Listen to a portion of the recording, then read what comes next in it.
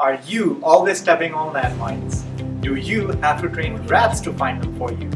If you answered yes, then the engineers at Greige Zinnobar have a solution for you. For 3 months straight, we've had engineers working around the clock to bring you a swarm bot system that autonomously detects landmines, most of the time.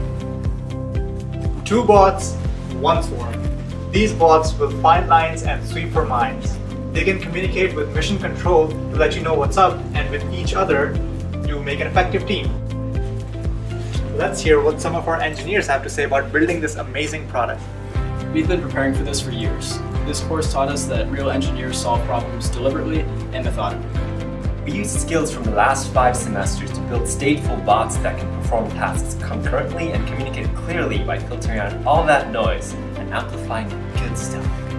Building these bots, we learned that soldering is dope, but it's also completely unreliable. Half of what we have is probably burnt out and it probably doesn't work. Deliberate design choices are key. Create a plan and execute it. Use your time efficiently, make sure to test and test again, because there's definitely an edge case you missed.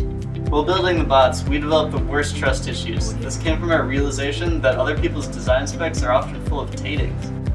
That's why our components are hand-picked and thoroughly tested. Now we never take design specs at face value.